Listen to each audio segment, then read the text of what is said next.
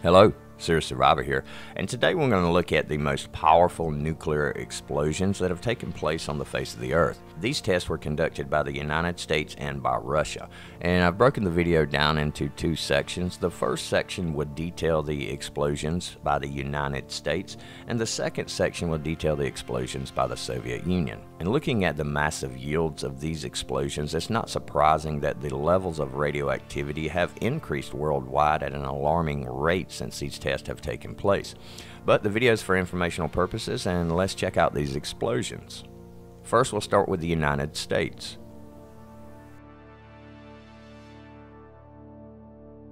On November 1st, 1952, the United States detonated the world's first thermonuclear weapon, and this weapon was designated Ivy Mike. With an explosive yield of approximately 10.4 megatons, this device was tested in the Pacific Ocean. This device was powerful enough that the blast was actually detected over 5,000 miles away. But due to this type of testing in the Pacific, this resulted in a tremendous amount of radioactive fallout on the native islands around that area, causing extensive and long-term damage. Castle Romeo. This was the first test of the TX-17 nuclear weapon. This was also a weaponized dry fusion bomb which exceeded initial expectations. This was the first nuclear test ever conducted on a barge, which became necessary as the natural reefs in the general area were being destroyed by the nuclear testing. Exceeding the initial expectations, it produced a blast of 11 megatons, which made it the third largest nuclear test by the United States.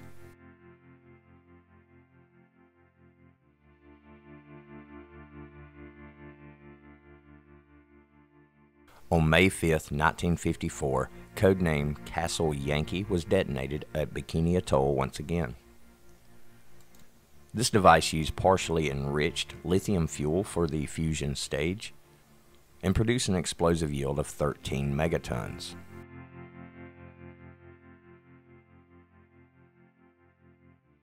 Codenamed Castle Bravo, the United States' first test of a cold dry fusion hydrogen bomb took place on March 1, 1954, detonated at Bikini Atoll in the Marshall Islands with a yield of 15 megatons of TNT. Castle Bravo remains the most powerful nuclear device ever tested by the United States.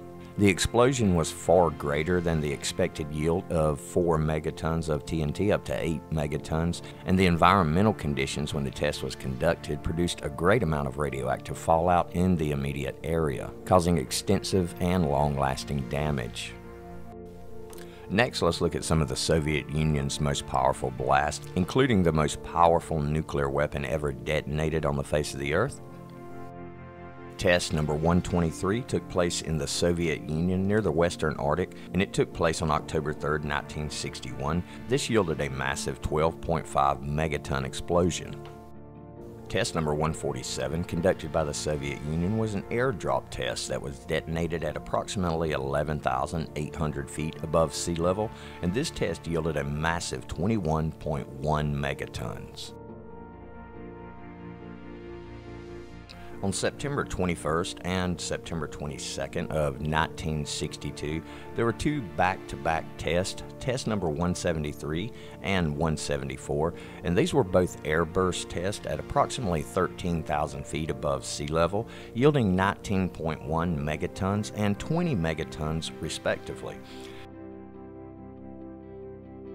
The second largest test ever conducted took place on Christmas Eve 1962 by the Soviet Union. It was a thermonuclear fusion bomb, but it was delivered via ICBM or intercontinental ballistic missile with an explosive yield of 24.2 megatons, with a massive blast radius of approximately 6 miles or greater. This was test number 219, and it was one of the last conducted by the Soviet Union.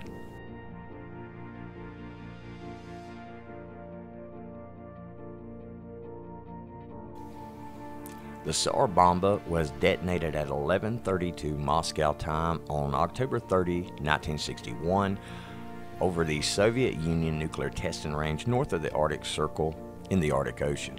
The bomb was dropped from an altitude of approximately 10.5 kilometers or 6.5 miles, and it was designed to detonate at a height of 4 kilometers over the land surface. The bomb weighed 27 metric tons, and it was so large that the plane that flew it had to have its bomb bay doors and fuselage fuel tanks removed. The bomb was then attached to an 800-kilogram parachute, and this gave the release and observer planes time to fly only about 45 kilometers away from ground zero when the detonation occurs, and this gave them a 50% chance of survival. When the detonation did occur, the planes dropped over 1 kilometer in the air because of the shock wave, but they were all able to land and recover safely. This was by far the largest nuclear test that has ever taken place on the face of the Earth. Although the Soviet Union originally designed this bomb to be a 3-stage fusion device, it was reduced to a 1-stage, with the 2 second stages being a lead core as opposed to a uranium core. So this dropped the overall yield from 100 megatons to approximately 51 megatons.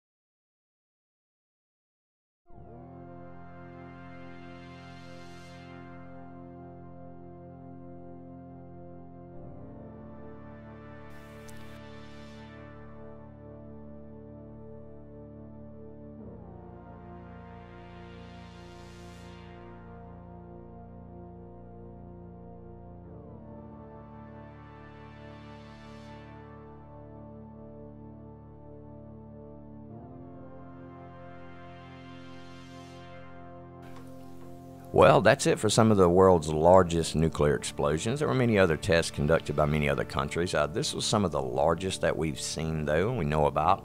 Well, I hope you enjoyed the video. Check out the channel for many more videos. And for now, Seer Survivor, out.